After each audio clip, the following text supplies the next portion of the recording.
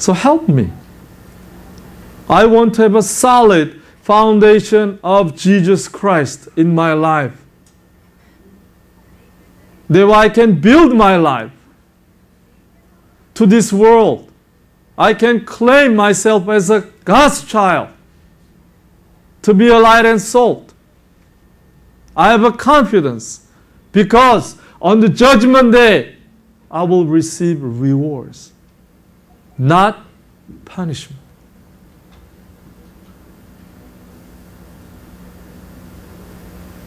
See, if there are too many heads in the church, even in the family, my life,